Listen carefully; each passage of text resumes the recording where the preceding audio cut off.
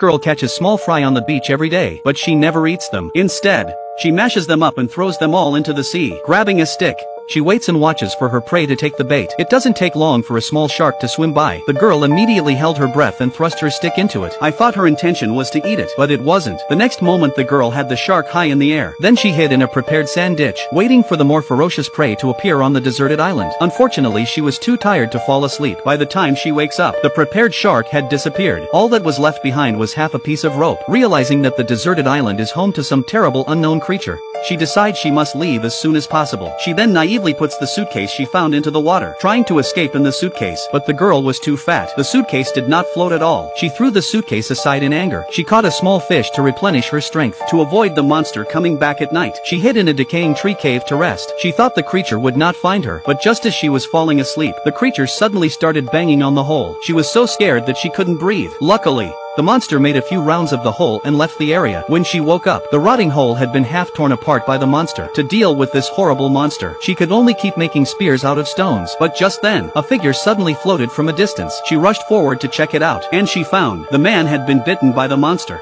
leaving only half of his body behind. To find out what the creature looked like, she dragged the body up a tree with a rope. At night she hid in the sand ditch, waiting quietly for the creature to appear. And before long, a humanoid creature appeared. It pulled half of the body down, but it wasn't long before the creature disappeared without a trace. As the girl looked around, the creature suddenly came up to her. She was so frightened that she immediately covered her mouth and nose, praying that the monster would leave quickly. This girl sleeps every day in a rotten hole in a tree, because she is stranded on a deserted island. At night, a terrifying humanoid monster appears looking for her. To escape the monster, the naive girl found a rag and tied her securely to a coconut tree. The girl thought that if she hid in the tree, the monster would not find her. But at night, the monster's voice came again. Scared, the girl immediately looked to her left and right. She saw the creature walking slowly towards her. The girl was so frightened that she didn't dare to breathe. She prayed that the creature would not find her. It wasn't long before there was no movement down there, but as she looked down, the monster overturned her sleeping bag. The girl had no choice but to run, but she was too slow. Soon the monster was in front of her. The monster threw her out. She thought she was going to die this time, but then there was a sudden thunderclap in the sky, and then the monster was scared away. The next day she woke up. The girl immediately bandaged her own wounds. While she was thinking about what to do with the creature, a leather boat suddenly floated by in the distance. It turned out to be a couple. The girl learned that they were not married. She immediately persuaded them to leave. There are terrible humanoids here, but the man didn't believe her at all. When they didn't listen to him, the girl immediately pushed their boat and prepared to leave. But the two lovers soon discovered her shameful behavior. They tied her securely to a tree. Despite being tied up, the girl still persuaded them to leave. But the woman didn't believe a word she said. She insisted on going to the beach to collect shells. While the man and the girl were arguing, a scream of distress came out of nowhere. The boyfriend grabbed a torch and went to rescue his girlfriend.